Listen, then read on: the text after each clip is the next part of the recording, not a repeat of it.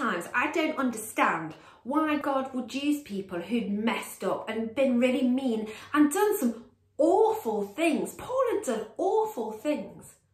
But do you know what? God can use everybody, and he wants to use you. And he used Paul to tell thousands and thousands of people about Jesus and how Jesus wants to be everybody's friend.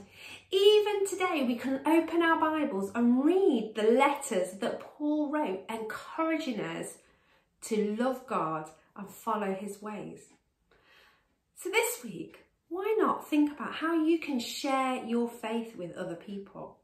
Maybe you will tell people about Jesus and all the great things that he's done in your life. Maybe you will show how much God loves people by loving people and being kind to them. But whichever way you choose to show people God's love, sharing your faith is one of the things that God really wants us to do. So I hope you have a real try at that this week. Be great to know how you get on.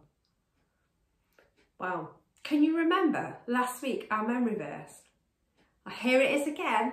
So pin your ears back, get your Bibles, mark it in your Bibles and learn it in your heart. Here's our memory verse.